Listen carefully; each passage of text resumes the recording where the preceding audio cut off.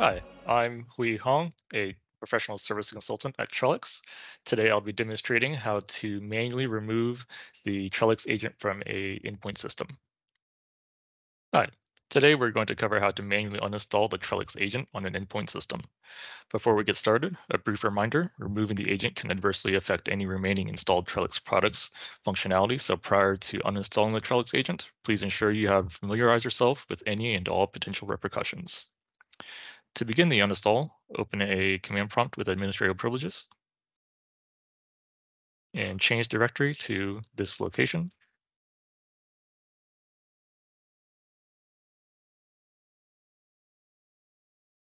where we will run the frm inst executable with the force uninstall switch.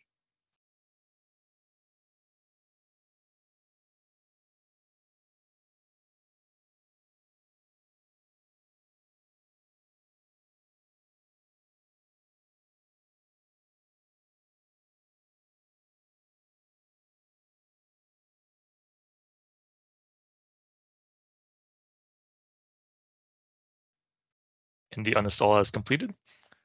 And that's how you remove the Trellix agent from an endpoint system. Thanks for watching. Stay tuned for more product insights from Trellix.